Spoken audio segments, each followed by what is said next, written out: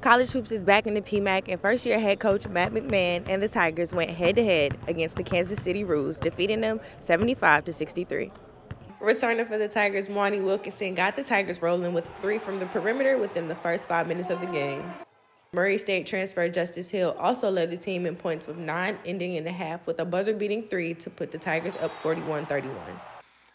Juice, hit some big shots for us, 7 assists, 4 steals. A couple turnovers late that I know he would like back. After missing last season due to an ACL tear, Adam Miller made his first debut as a Tiger, finishing with 18 points and 3 rebounds.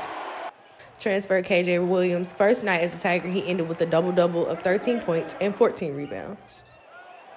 You know what I'm saying? I was comfortable as can be to go out there and do what I had to do. So, you know what I'm saying? I put the work in, and, you know what I'm saying, I just want to give kudos to my teammates for pushing me and allowing me to be who I am. Just telling us don't block out all the negative thoughts and all the other stuff, and just going out playing your game. It's going to be, of course, it was a packed out house, but we expected something like this. So we just came in with the mindset that it's our first game, new team, new everything. So we just came out with the mindset to just go out and win. The Fighting Tigers return to the PMAC on Saturday, November 12th to face off against the Arkansas State Red Wolves at 5 p.m. For Tiger TV Sports, I'm Katera Brewer.